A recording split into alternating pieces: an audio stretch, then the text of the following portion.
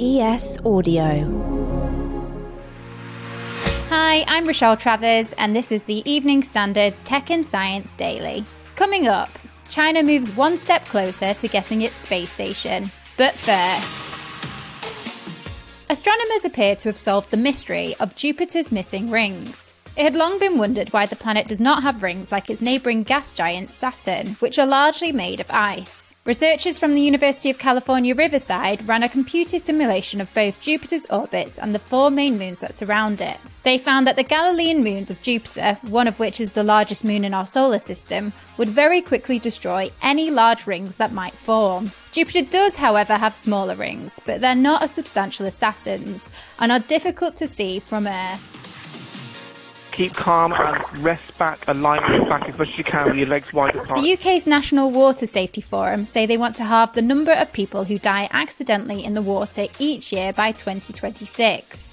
With schools now officially out for summer, rivers, lakes and canals are set to get increasingly busy. We spoke to Ross McLeod from the RNLI, who told us what dangers these cold, freshwater settings can pose, such as cold water shock. A physiological reaction that happens when your skin temperature changes rapidly. So going from a 30-degree day into 12-degree water, that causes a real shock to your system, which can cause your heart rate to run out of control, can cause you to lose control of your breathing. And as paddleboarding becomes more popular along these settings and out at sea, the RNLI are concerned. In extreme examples, when someone goes one side of an entrapment hazard, so say a mooring buoy, they go one side and their board goes the other, and they're unable to free themselves because the strength of the water that's pushing them away from their ankle leash means they're not able to get to it before they run out of breath. They say there was a 132% rise in rescues of paddleboarders just in the past year. Is your paddleboard near you at all at the moment? No, not at all. That was a real 999 call made by 17-year-old Alfie, who was successfully rescued after separating from his paddleboard at sea. Now,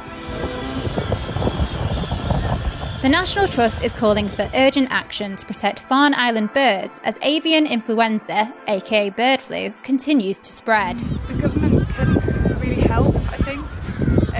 We really need a national action plan to deal with the scale of the problem. So just really looking at all of the wider factors that are affecting our birds, because obviously the stress is...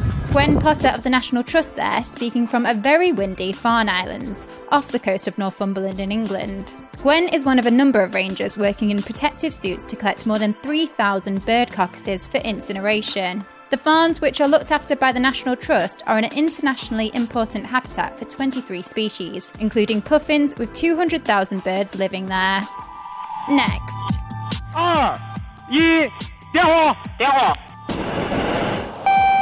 China has launched the second of 3 modules for its space station. The first was sent back in April 2021. Heavenly Place will have its own power, propulsion, life support systems and living quarters. Their aim is for the station to be operational by the end of this year. Let's go to the ads. Stay there to hear more news from the world of tech and science. Plus, a chess robot in Russia has an unfortunate malfunction. Keep listening.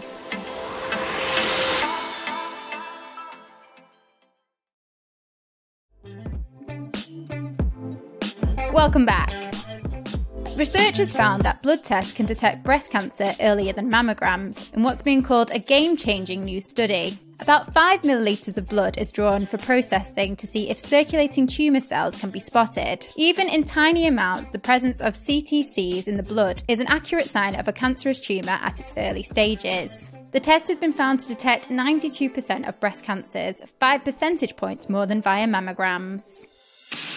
And finally, Russian news outlets are reporting that a chess robot broke a 7-year-old boy's finger during a match in Moscow. A video shared on social media appears to show what happened.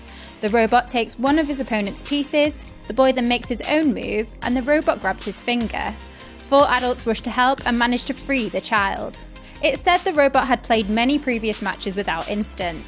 The boy was reportedly able to finish the final days of the tournament in a cast.